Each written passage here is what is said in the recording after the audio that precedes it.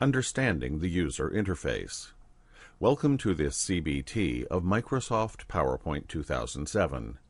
This CBT is designed to lead you, step by step, through all the tasks you are most likely to perform when using Microsoft PowerPoint 2007. Here, in this lesson, you are going to learn the interface of PowerPoint 2007. There are a lot of interesting features available in PowerPoint 2007, and it is not a matter of whether you are an experienced user or a new learner of PowerPoint. You will enjoy it.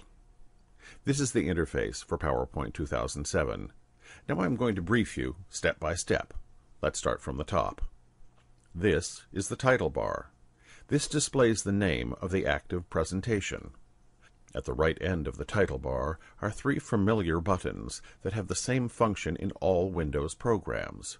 You can temporarily hide the PowerPoint window by clicking the Minimize button, adjust the size of the window by clicking the Restore Down Maximize button, and close a presentation or quit PowerPoint by clicking the Close button. The commands can be represented as buttons on the Quick Access toolbar to the right of the Microsoft Office button. By default, this toolbar displays the Save, Undo, and Repeat buttons, but you can customize the toolbar to include any command that you use frequently. We will discuss this in detail in upcoming lessons. Commands related to managing PowerPoint and PowerPoint presentations as a whole, rather than the presentation content, are gathered together on a menu that is displayed when you click the Microsoft Office button. I will explain about the Office button in the following chapter. The ribbon is placed below the title bar. It is a single container that holds several tabs for PowerPoint 2007, enabling you to work efficiently. It contains commands related to work with the presentations. Each tab consists of several groups. Inside the groups, there are many commands that perform a specific task.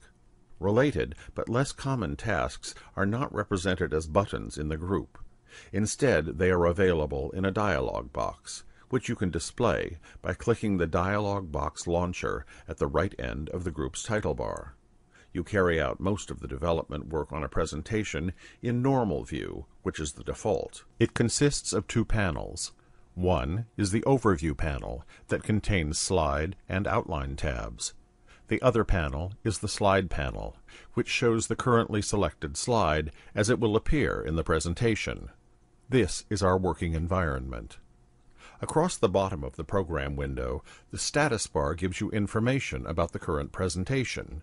You can turn off the display of an item of information by right-clicking the status bar and then clicking the item you want to turn off.